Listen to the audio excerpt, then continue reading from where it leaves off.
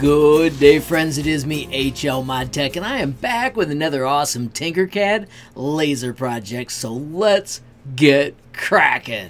Friends, today I'm going to teach you how to build this awesome little 6mm ball maze. Now, when you ask what 6mm, you can use a regular BB or an airsoft pellet. Friends, you put it at this end and you simply have to tilt and navigate to try and get it to the other side and get a win. Friends, let me show you how to make it. Alright friends, of course, step one is to launch Tinkercad.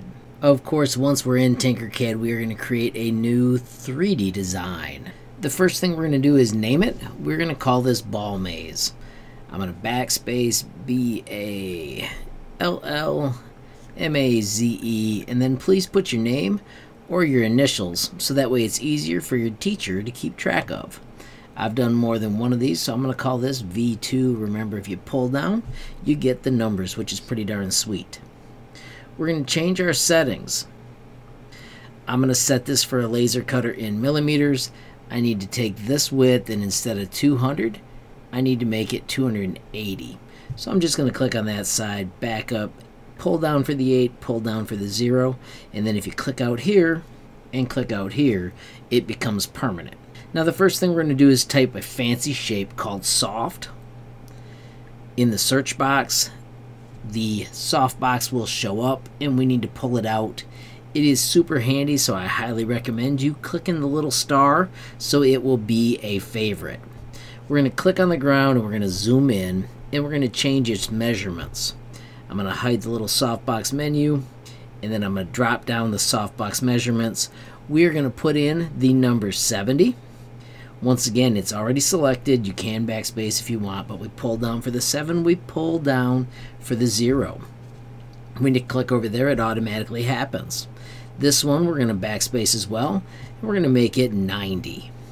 The reason I chose these measurements is because they fit the laser that I'm using and the project that we're using.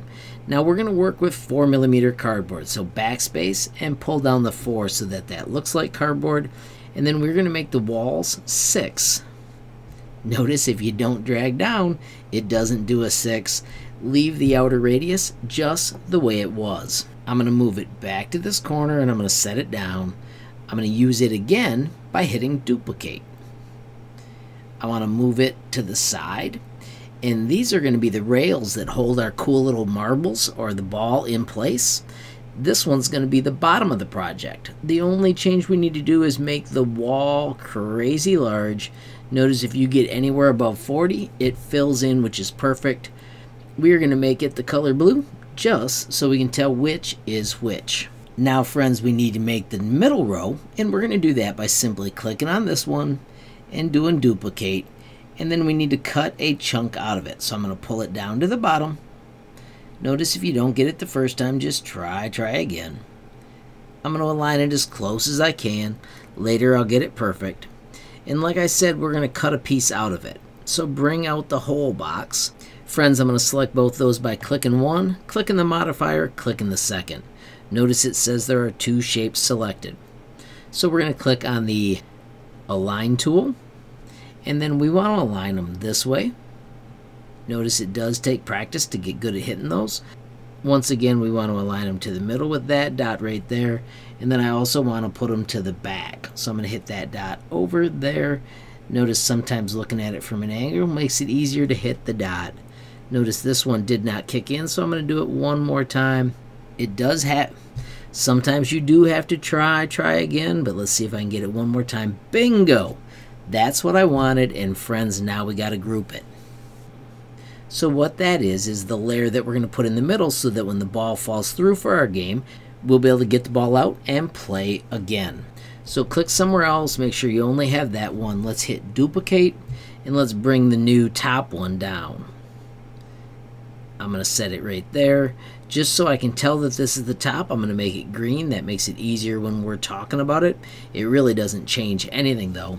And friends, we are going to cut some shapes out of this. Bring out the hole, the circle hole. I want to click Fit View to zoom in on that hole. When we click the hole, I want to make it so it's really round. Then I'm going to hide that and I'm going to shrink it. Alright friends, so we're going to use the cool shift modifier to make this the right size. There I made it grow, and then click on the box, and when you backspace and type, whatever size you put, and I'm going to tell you the size we want is 10, it all snaps to that size. So this is going to be the piece we cut out for our fun little ball maze. Just to make this make more sense, let's click on this shape here and do duplicate.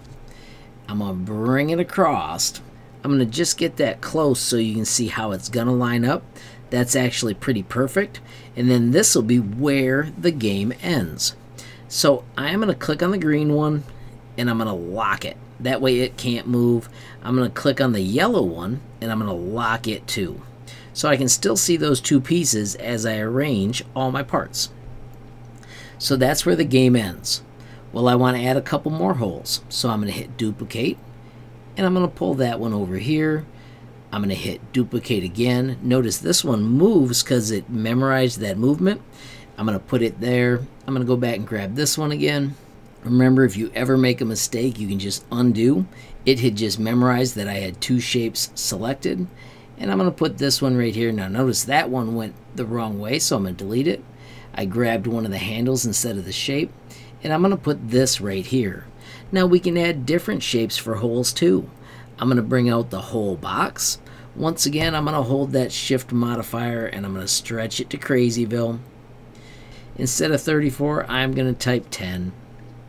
10 is a great size because we are going to use a 6mm marble. And then remember, because I got this locked, it doesn't move, which is awesome. I can drag that wherever it is I want. And then friends, I'm also going to bring out the cool roof. Now once again, fit view to zoom in on that roof. I'm going to do minus to zoom a couple back. I'm going to look at it from a corner, and this is the rotation handle. Friends, watch this. If you rotate with the shift modifier, it goes 45 degrees at a time. It's super slick. Now I'm going to hold down shift and I'm going to shrink that a little bit. Notice I did not measure this one to any special size. You can have fun with that and adjust it however you want. I'm going to have fun with it and just put it where I want. You can also rotate it, stretch it, whatever you want. Just make sure that it is going to cut through. So all of my parts are in place. I can do one final adjustment. But now I want to add a couple walls.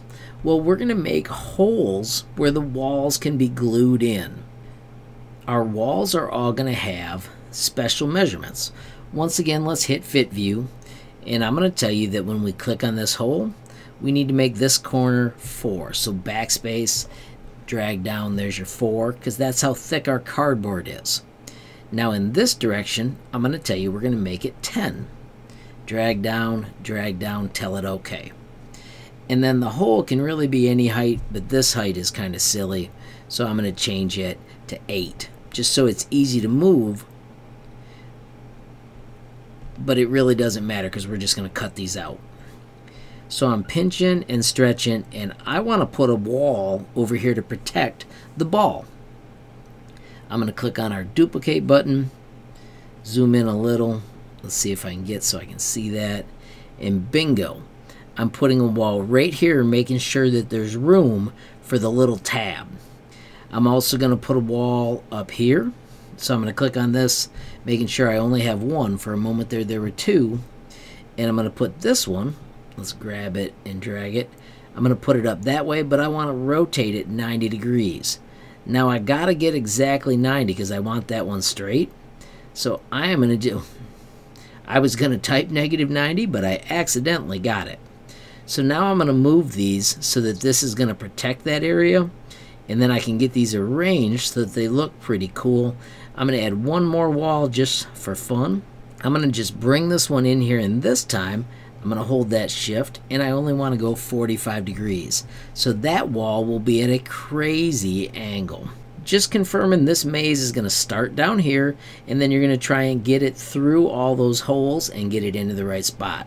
So friends, we're going to click on the green one and we're going to unlock it. And now I want you to double click drag to get all those pieces. So you can see there's 3, 6, 7, 8, 9. The green would be 10, the yellow would be 11. But watch this, when I group it, the yellow one doesn't really group. So that's why there are 2 shapes left. So we're going to ungroup the yellow one and we're going to move these to different spots. I'm going to put this one right up beside there, nice and close. I'm going to move this one out here, so we've got it. And then, friends, we need a duplicate of this. So once again, we are going to hit duplicate, and then I'm going to drag it across so that they are ready. Alright, friends, we need to get these lined up pretty easily, and I've got a strategy that's pretty darn slick. Find the ruler tool and bring it out. Zoom in so you can see really well. I'm going to pinch and move, and then I'm going to just grab and drag it to that line. So bingo, that's pretty slick right there. I'm actually going to go up 1. So now I can drag this up right to that line. It snaps almost instantly. It's so cool. Pinch to come across. Let's switch shapes. Notice we can bring it up. Accidentally we had 2 shapes, so I'm going to undo that. Click somewhere else. Now I've just got the 1. Let's see if the ruler's still there. Yes, it is. And then we can just drag it right up so it's lined up with the ruler. How cool is that? Making sure they aren't touching this way either. Let's zoom out, and now even from a distance I can switch. Make sure you've got none, then 1, and bingo, we can move it up so that it's in line. You can see that line moving with it. It's so slick. I'm going to zoom in on my ruler again. And now I'm going to move the ruler for the other part. So I just moved it up a couple, because we do want them close. Then we can click somewhere else, click the shape, and bingo, line them right up with those corners. It's so slick, it's so fast, and you can even see the line up there as you get them arranged. Bingo. How cool is that? All lined up, one very simple step. You could line them up and down, but it isn't that essential. Alrighty, friends, for our next part, we're going to use something cool. We're going to bring out the ruler for the first time. Get it right to one of those corner lines. You can move it around till you get it right on the edge of a grid mark. Now, this is going to be so cool because we can bring out a rectangle and it snaps right to that spot. Now, I'm going to grab this little black handle here and see on the left where it's telling me the numbers. I want to get that so it says 4. So I'm just dragging it till it says 4. I could also type the number. I'm going to make this number 15, so I can backspace, and I'm going to drag down the 1, I'm going to drag down the 5. Notice if you miss, just back up and retry. And then we need the height to be 12, so I am just dragging the handle. That's how slick that is.